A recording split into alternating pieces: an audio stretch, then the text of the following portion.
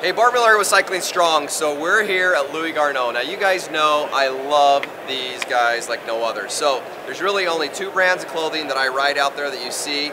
This is the main brand that I love a lot. So I've used their helmets, I've used their base layers, I've used their regular tops and their bottoms. So in the winter, you guys know I use it's called the Cross, right?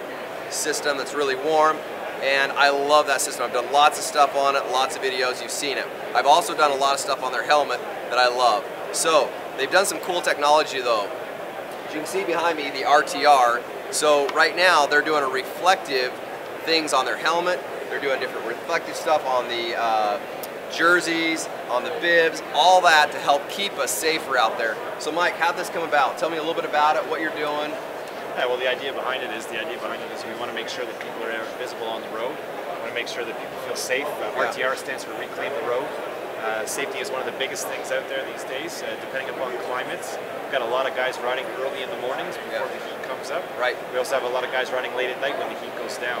So those low-level light conditions, what that ends up doing is put you in a precarious situation. Absolutely. So we want to make sure that we ensure that you're visible on the road, feeling confident on the road, and we're using a lot of different fit and function details to accomplish that, from your helmet to your jerseys as well. So this is the idea behind it. So we use a couple different fabrics, and what it is, it's based on light reflection. So if you see and you look, anytime a headlight hits or anytime a light hits, what it will do is it'll illuminate the area, so therefore giving a little bit of a hit.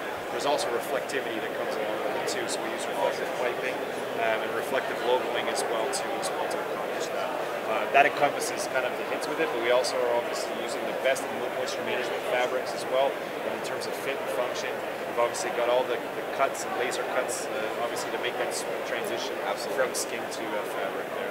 Absolutely amazing. So if you haven't checked their gear out, make sure you get on there, get online, start doing your research, go to the nearest bike shop, get some of this gear, try it out, you won't regret it. So main thing is get out there, keep cycling strong and having fun on your bike. If you have any questions, make sure you make comments below. Heidi and Mike, they always check the YouTube videos. They'll get you your comments, or I'll figure out what I need to answer to you and we'll get you taken care of. Have a great day, keep out there riding your bike.